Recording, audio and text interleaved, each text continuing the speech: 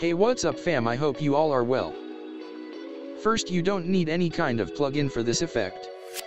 Let's go for tutorial. Here is my Twixtor clip. I am also nested this and arranged this for my needs.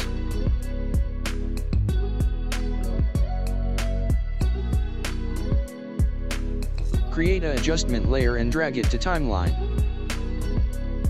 Now cut 4 to 5 frames of this adjustment layer and set above the shot.